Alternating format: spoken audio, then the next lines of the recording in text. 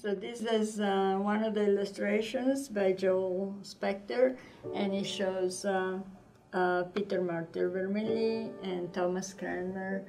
Peter Martyr Vermigli was an Italian reformer, and many people don't know there was an Italian Reformation. Very, very short-lived, but there was. And so this is the original cover for the book Peter Martyr Vermigli, and it shows Peter Martyr leaving Italy. He's actually supposed to be on the Alps with 3 of his friends, and he went from Italy to Switzerland.